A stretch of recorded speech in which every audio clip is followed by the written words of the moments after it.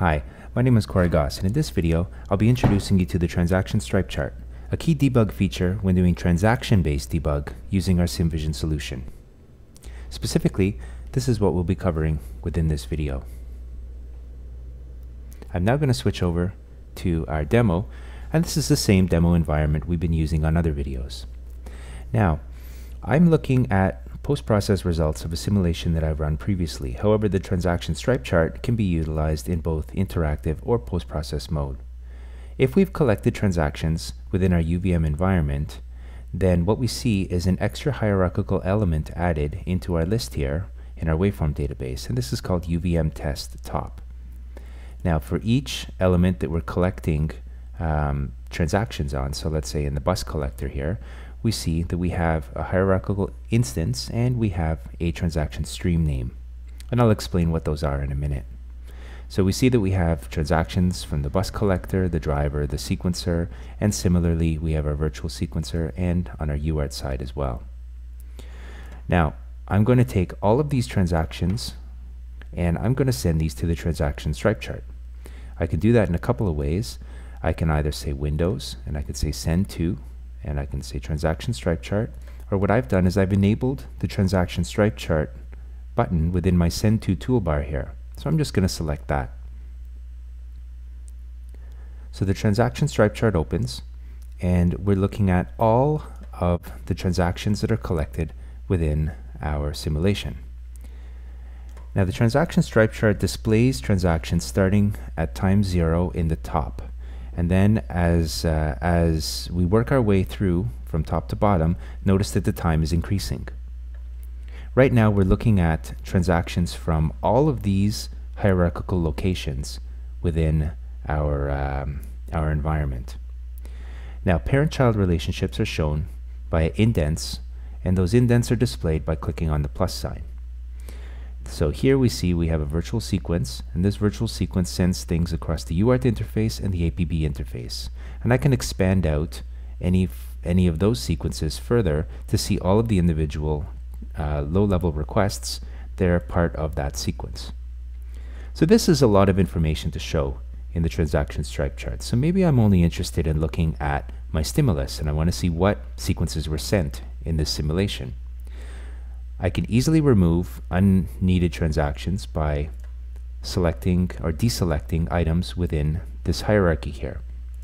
So I'm removing all of the drivers and monitors, and I'm just showing stimulus coming from my sequencers. So now we see that we have a much smaller amount of information to analyze. Now maybe I might want to uniquely tag these sequences coming from different sequencers. I can do that very easily by right-clicking on the specific hierarchical element. So in this case, my APB sequencer, I'm going to assign a color of orange. And we see that the orange color is applied as an outline to each of the transactions. I'm similarly going to do this for my UART, and I'm going to assign that to be blue, and I'm going to set my virtual sequence color to be red. Now we can see where all of these transactions are coming from just at a quick glance. Now, maybe I might want to do some further analysis. So let's say I open up my transaction stream and I want to only look at the fields of interest for me.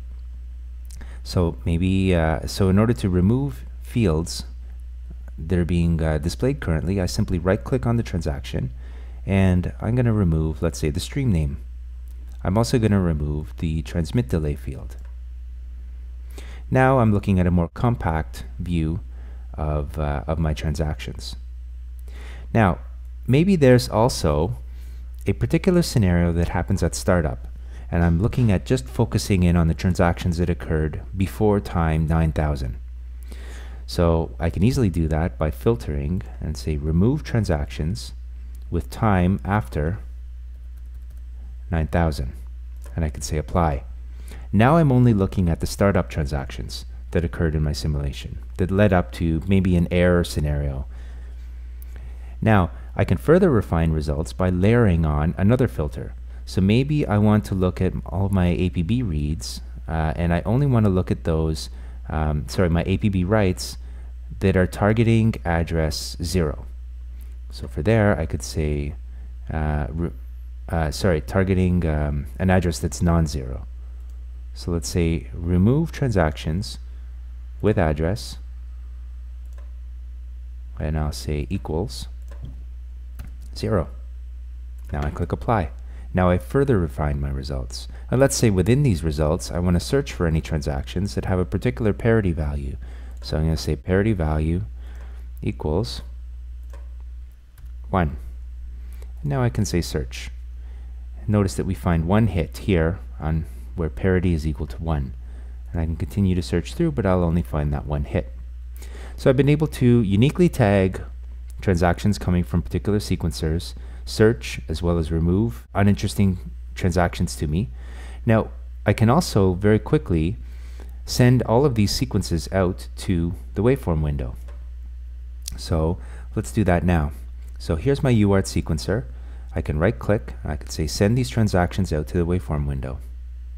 Now when I do that, a waveform window opens, and if I zoom out in time, you'll see that one of these transactions is highlighted. This is the transaction that I currently have selected with my parity value equal 1. Now as I click on any of these sequences, you'll notice that the corresponding transaction in the waveform window is highlighted. Now another thing that I'd like to show you finally is we've been looking at the stripe chart view.